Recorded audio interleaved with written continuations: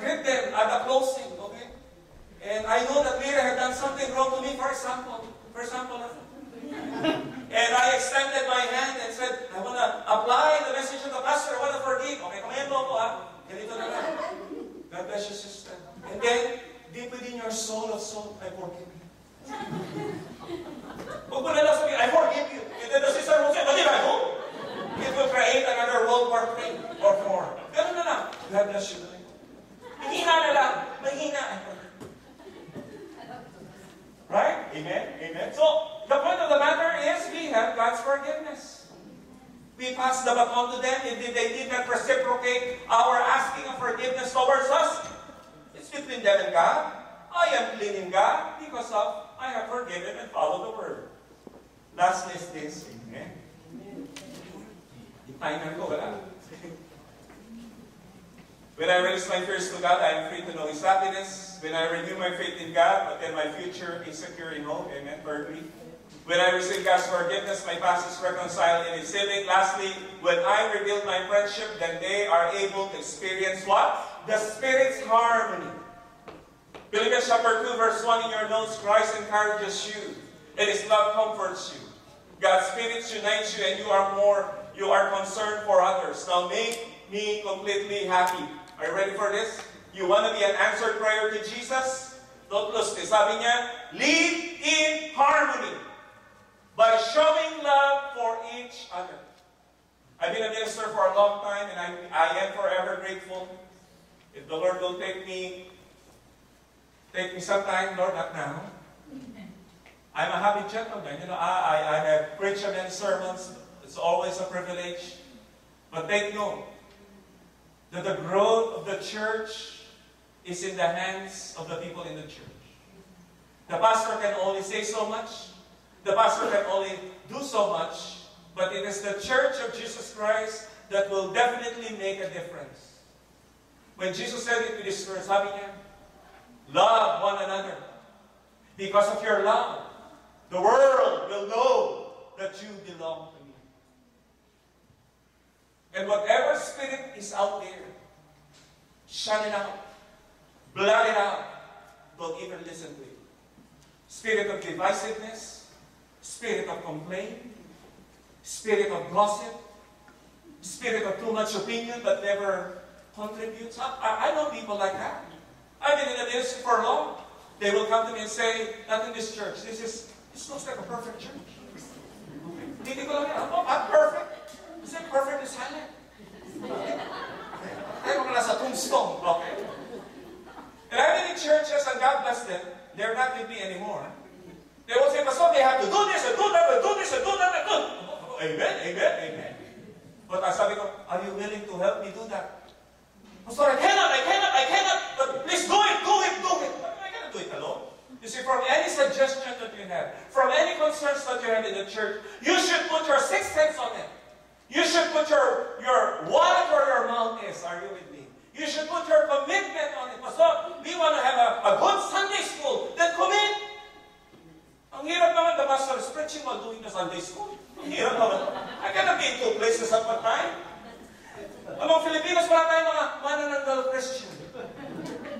Yung nahahati ang katawan, yung isa nagpe-preach, yung iba naman yan. Are you with me? I hope you catch that. When you make a suggestion, pray about it. Lord, is this godly? Is this God-directed? And if I'm going to make a suggestion, count me in. Because we have many people in the churches today, lots of suggestions, that when the rubber meets the road, they cannot be found. Kaya pag sinabi mo, let's have a Bible study. Open ang bahay namin. Bible study time. You cannot say, let's have a Bible study only if I'm available. Because you can be raptured anytime. Are you with me, brothers and sisters? That when we will make a suggestion because we care for the church here at Milton, we are saying per se, count me in. I'm going to spearhead that. I'm going to be part of it. I'm going to just mount. I'm going to be actions too. And that is where the harmony of the body of Christ come together. You see, this is what it's all about. Romans 15 verse 5, may God who gives this patience and encouragement help you live in what? complete harmony with each other. Each with the attitude of Christ Jesus toward the other. We need to remind ourselves with this. In closing, say amen. Amen. Amen. Magigising lang yung katabi nyo. Amen. Billy Graham had told about this story about an Eskimo fisherman, true story, in Antarctica. And this fisherman always goes to the downtown, to the city, with his two dogs. The one dog is black, the other dog is white. The black dog he called Blackie. I say it. The white dog he called Whitey. But the thing about these two dogs is these dogs are trained by his command to fight and bite each other. The white and the black will fight. Because this fisherman is so smart. He will go to the center of the town and he will ask bets of what dog will win that day. And every time, the Eskimo fisherman knows which dog to win. The first Sunday, he will say, okay, put your bets, what dog will win today? They will say black. And the fisherman will say white. And then they're gonna fight. And then the white dog always wins, which means the fisherman always knew what dog will win. The black or the white? You want to find out the secret of why he knew which dog always wins? Come back next Sunday, I'll tell you. He said, every time I feed the white dog, definitely it will always win. Every time I feed the black dog, I know that he will always win. Imagine a dog that's not being fed throughout the days and throughout the week. He cannot even bite. And the fisherman knew which dog will win. Smart. And he gained lots of money. Pastor, how does it relate in Christian living? Are you ready for this? Don't call yourself black and white. Okay. You said as husband and wife, oy, halika rito, Blackie. Oy, Blackie! Ang itim ng bundi mo. Ang tagal mo ng Kristiyano, ang sama mo pa rin. Don't fool them that, ha? Sometimes I get in trouble, sister. Sometimes in a Bible study where there are fights among husband and wife, the wife who is fighting the husband will quote me. The pastor said, be nice to me. He has said that. And then he will quote verses. And even I myself never said that. I was in trouble. Because the husband would say, Pastor, did you hear say that to my wife? And I gotta put it there. Don't quote the pastor. The point of the matter, brothers and sisters, is this. In Christ, we have two natures. The pure, the white, and the flesh, and the evil. Whatever you have fed throughout this week, for next Sunday, always win. Feed the new self in Christ, and starve and kill the old flesh of this world. And by God's help and by God's grace, I kid you not, the white in us, the pure in us, the Christ in us will always win to battle the sinful nature that still creeps in us.